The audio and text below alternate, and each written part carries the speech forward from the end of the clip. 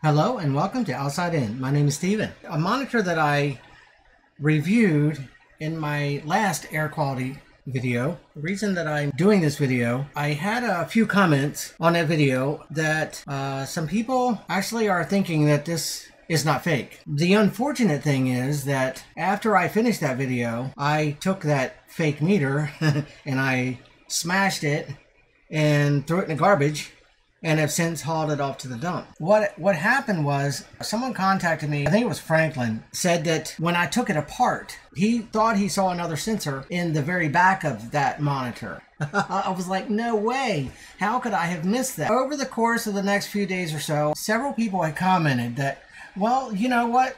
The numbers, from time to time appeared to be legitimate, so there's got to be something. It's sensing something, so it's got to be okay to have. Since I messed up that video, I want to see what that sensor is. Well, I purchased it again just so I could get another look inside. I bought another device in order to be able to do some more thorough testing with monitors. I bought a SodaStream. What a SodaStream does is it shoots out carbon dioxide into water or soda or whatever you're trying to carbonate. I'm going to use that for the test. If I fail this time at proving this thing is fake, I don't know what else to say. I took this outside with my other meters because I couldn't get this thing to go below 30 or 35, 37, something like that. My other meters were showing down to 3.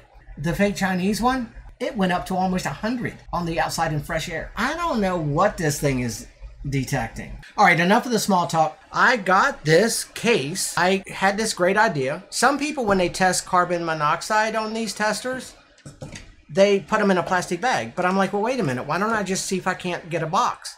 So I got this plastic box that I can set everything in. Then I can set my little container in there to light my fire and test for carbon monoxide. I have my carbon monoxide detector here. Okay, so the PM 2.5 is 24. This one is 35. TVOC is 11. We'll see, you know what, this TVOC stays around 7 or 11. See, look at that CO2.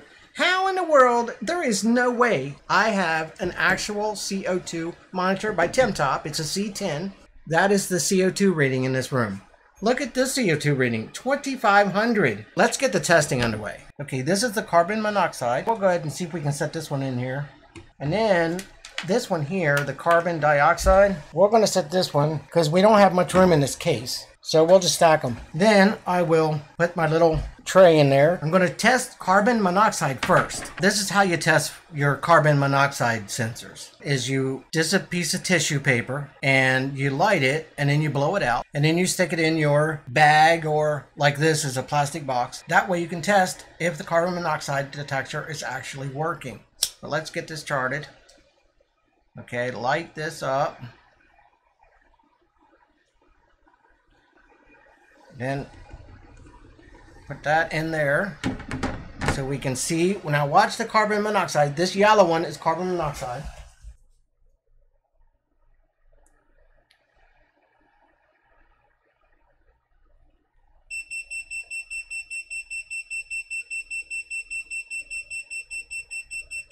Okay, we're just going to let it go for a little while and let it build up some in there and see if how high it'll go.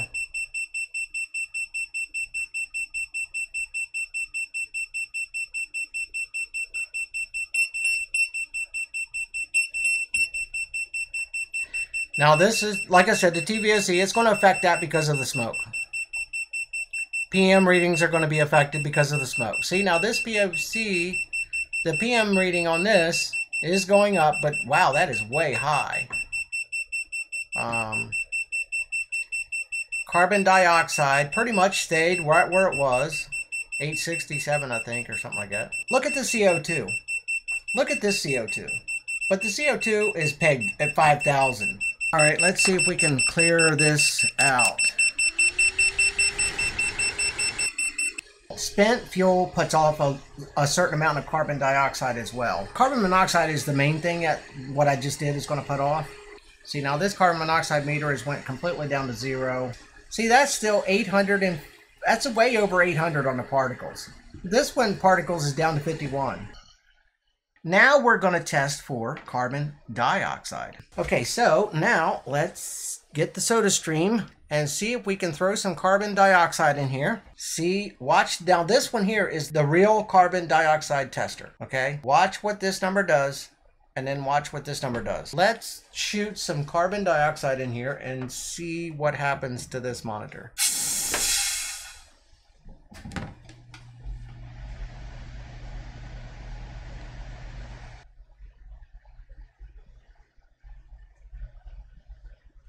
There it goes.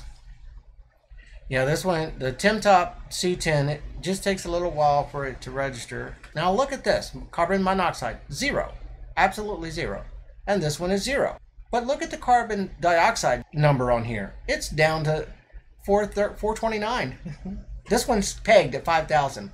5,000 parts per million is as high as this will go. I did some interesting research online, and I found out that we breathe out 35,000 parts per million carbon dioxide with each breath that we exhale. So that's why it's good to know that, because if you have 10 people in your bedroom and some people start complaining that they're feeling sleepy or dizzy, 10 people putting out 35,000 parts per million carbon dioxide with every exhale, that's a lot of carbon dioxide. Okay, now the TVOC on this is at 0.500. TVOC on this one, 11. Formaldehyde, 3. Formaldehyde on this one, 64. Parts per million particles, 38, 25. This here is garbage. Please, I wish that people actually finally start to believe this is fake. But I've got one more trick up my sleeve here to prove to you that this is lying to you. Here comes the interesting test. Let me show you what it is that I'm going to be putting in here. Yes, you saw that right. Alcohol.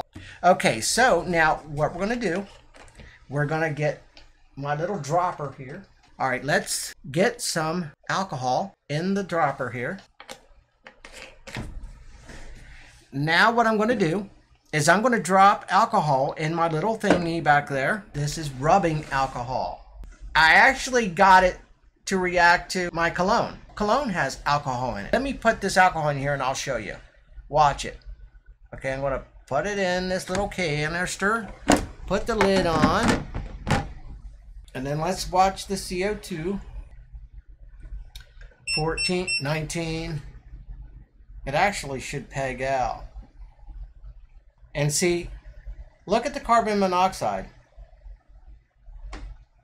See, now it's pegged out at 5,000 parts per million CO2, carbon dioxide. Look at the carbon dioxide meter. It's still saying normal, which is 600 to 800 is normal. This is pegged out because 5,000 is as high as it goes. So, I mean, this could be actually going to 6,000 or 7,000. Look at the carbon monoxide, 686 parts per million. If I were to go to sleep and it was actually that, I probably would be dead within 10 minutes.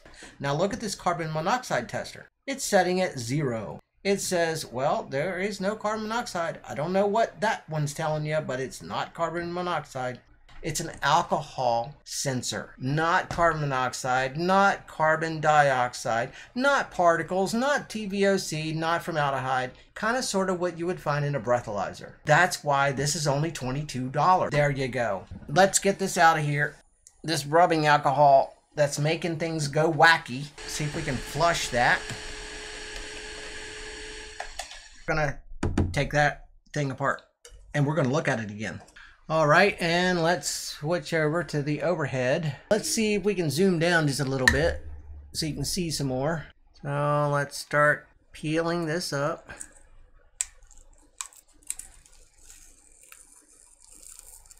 I'm just gonna leave this on because I want to do the alcohol thing again once I get to that sensor so I can show you that it is that sensor.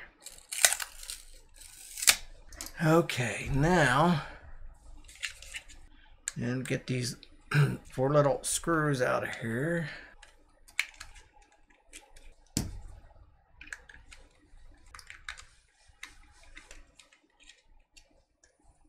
Okay.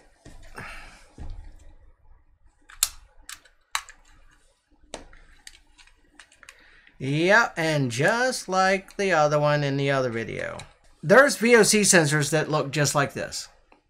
And then I found online last night, there are some PM 2.5 sensors that look just like this. So yeah, even the particle is not coming out right. The sensor that I missed the last time is inside here. So we're going to take this apart again.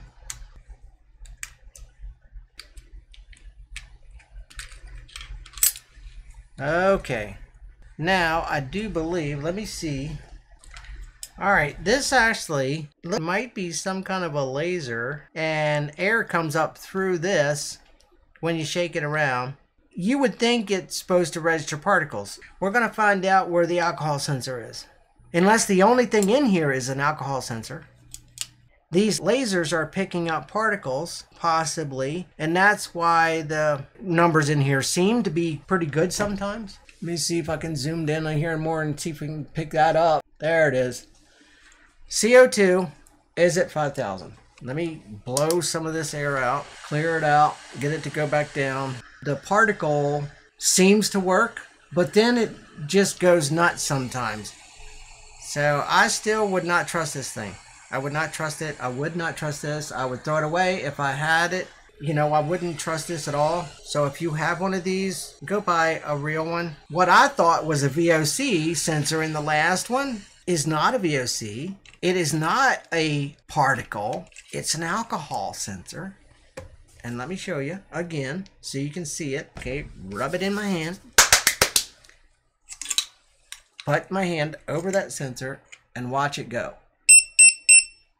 It's going crazy. It's off the charts. 5,000 ppm for carbon dioxide is as high as this will go. Look at the formaldehyde too. That's going nuts. Look at the particle meter. That's pegged out. The PM10 is pegged out. Even the carbon monoxide is showing almost 1,000. That's ridiculous. This in the case showed 0 carbon monoxide when this was showing like 700 in the case, or 600, something like that. Yeah, this thing, people, please. Okay, let's zoom back out and then let's do a little closing. Okay, there you go. This, I don't know what to say other than this was my one last attempt. That's why I purchased this again.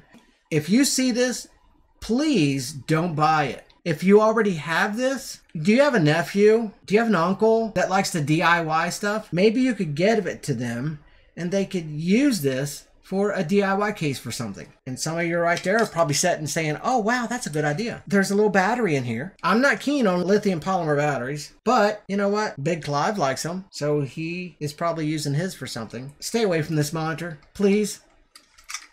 Anybody who has it, give it to somebody to play with, but don't trust your life with it. If somebody were to ask me, Steven, what would be the 2 main monitors that you would recommend for people to get, that they should have on hand? Carbon monoxide, carbon dioxide. The reason carbon dioxide is so deadly is because it's odorless. You can't see it, you can't smell it, you do not even know it's present. Carbon monoxide, you can smell that. It'll be in all different forms. Wood burning, coal burning. If you're burning propane and your tank gets a little bit low, the flame starts turning yellow. That could put off carbon monoxide, carbon dioxide as well. Look at it this way. Don't discount carbon dioxide. Don't discount carbon monoxide. If one thing is going to put off carbon monoxide, it's also going to put off some amount of carbon dioxide. If something is going to put out a lot of carbon dioxide, it's also going to put off some carbon monoxide as well. So that's why I say it would be good to have those 2 monitors. If you need to know what the air quality is, I would say other than that, the only one you really need is particles. PM 2.5, PM10, PM1. PM 2.5 is like, you know, the most common, but a lot of people like to know what the 10 and the 1 is. I'm pretty sure that's it for this video. You know what? Let me see. Yeah, I can't think of anything else. So I'm going to go with this. Take care of yourself. Take care of each other. Find somebody that needs to laugh. Find somebody that needs a hug. Make it happen. Yeah, make them laugh. Make them howl. Make them giggle. Give them a reason to howl. Life is too short. God bless. Take care. And I will see you in the next one.